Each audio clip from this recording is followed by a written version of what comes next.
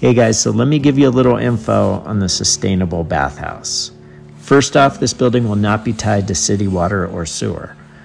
We're going to utilize one of these 275-gallon water totes to store water.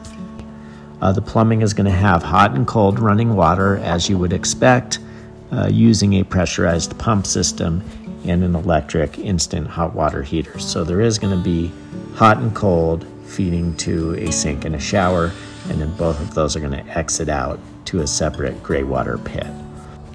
Regarding the toilet, we researched all of the waterless toilet options, most of which are of the composting variety. And in the end, we decided on what's called the Incinelit. This is a little bit more of an expensive option, but also the least interactive. And what do I mean by that? Well, after you're done with your business, you press a button on the Incinelit and it vaporizes or incinerates all of the number ones and number twos down to a neat little pile of ash. I mean, how cool is that?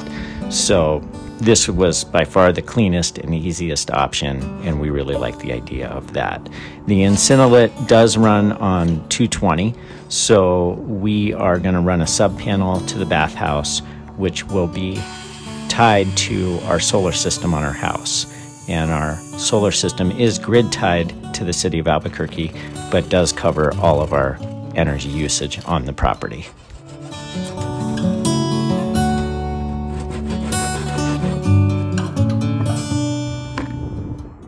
And finally, it is our intention to build this bathhouse with as much green and recycled material as we can.